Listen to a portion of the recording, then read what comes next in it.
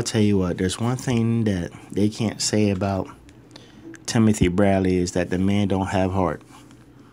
Timothy Bradley, I don't think he's ever backed down from any challenge in his life.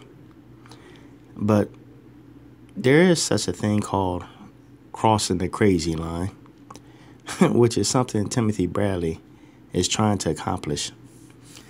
Now, I don't know if Timothy Bradley's trying to create buzz because nobody's paying attention to him facing Jesse Vargas this week, or he's really serious about having the kahunas to face Triple G Gennady Golovkin.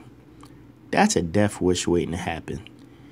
If you got dropped and hurt by a little 140-pounder Ruslan Provatnikov, what do you think is going to happen to you when you get hit by the 160-plus pounder Triple G, which is knocking out full super middleweight light heavyweights?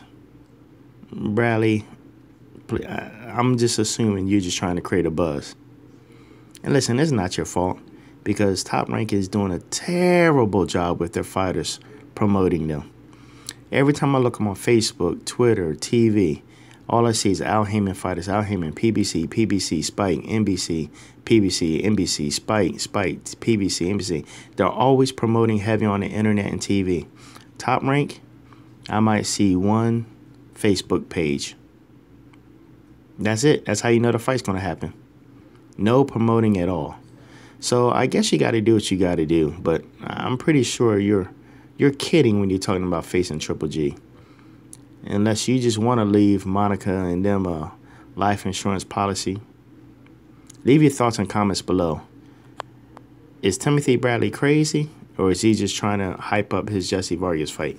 Leave your comments below.